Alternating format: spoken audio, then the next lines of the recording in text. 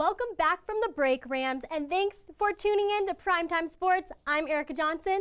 And I'm Brendon Fairbairn. The CSU men's hockey team had a tough matchup this weekend against the University of Arizona, losing 4-1 and falling to Arizona State University 4-2 and 4-1. Erica, you were at the game. What did you see? Well, they really need to focus on that puck possession and just lining up the team. They really failed to line up defensively and offensively. So, that was the biggest thing that I saw, and that really capitalizes on the win for ASU right here at that empty net goal. The Rams really need to focus on offense and execution going into their next game.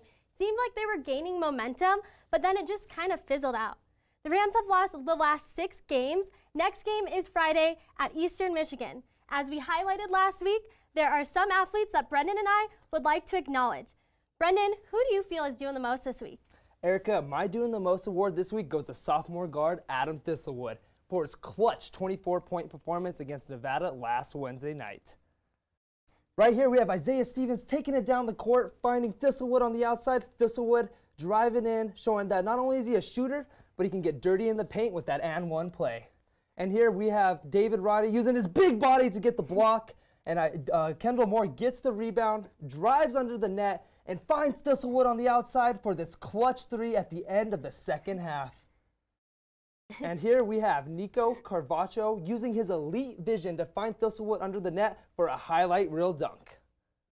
Yeah, that just really, sets up that for Thistlewood. That dunk just really showed it.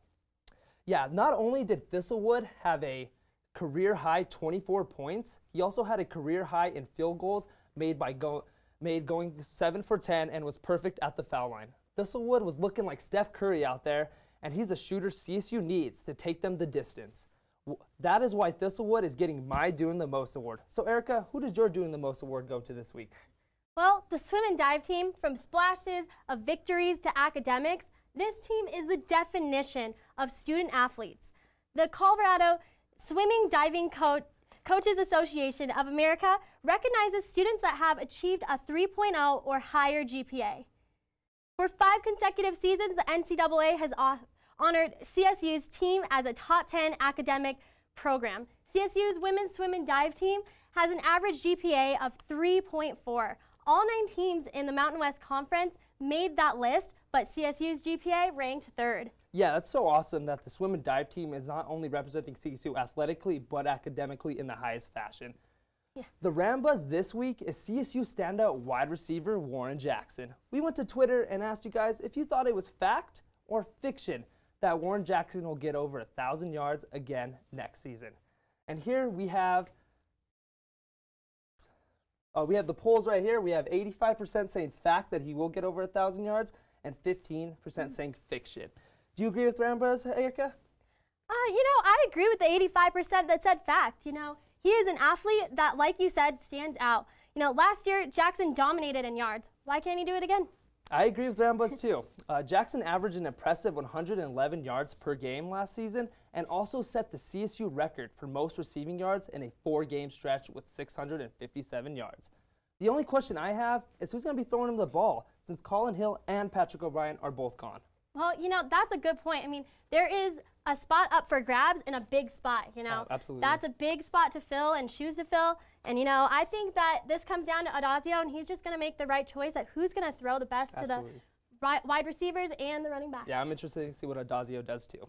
Yeah, me too. Question 2 from the Rambuzz polls. We asked Rams what they thought about freshman basketball player David Roddy. We asked if David Roddy will get the Mountain West Player of the Year.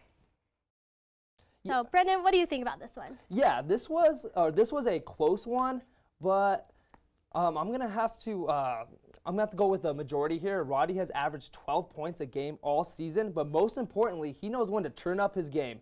Roddy played his best game against conference opponents. He had 20-plus points against San Jose State and Fresno State. He also had 13 rebounds against border war rival Wyoming. Roddy now has 11 straight games with 10-plus points and plans to continue that streak against Fresno State a week from tonight. He's a big reason why the Rams are sitting in 2nd in the Mountain West Conference, and that is why I believe Roddy will win Mountain West Freshman Player of the Year. Well, we can't count out Isaiah Stevens. He got that buzzer beater last week, and, he was named the Mountain West Player of the Week, and he's 4th in the league in scoring, and he's 3rd in the Mountain West in assists. He averaged also his scoring average ranks 3rd in history for a CSU freshman. He has a lot going for him. So you can count on him for that. Oh yeah, absolutely. He's very reliable. Our last question for Rambuzz, we asked Rams Nation on who you thought was the women's basketball MVP so far this season. Right here we have 41% for Mackenzie Ellis, 35% for Andrea Brady, and 24% for other. This is a very close one. Who's your MVP this season? Well, that's a tough one, but both are incredible athletes, and I think Mackenzie Ellis brings that leadership position to the team. Ellis, she wants to be a coach after her journey at CSU.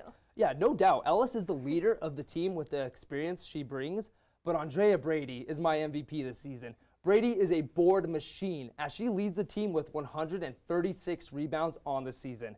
She also had an outstanding 23 rebound game against San Jose State earlier last month. But rebounding isn't the only thing she can do. Brady averages 10 points a game with a 45% field goal rating. Brady's versatility is what makes her my MVP.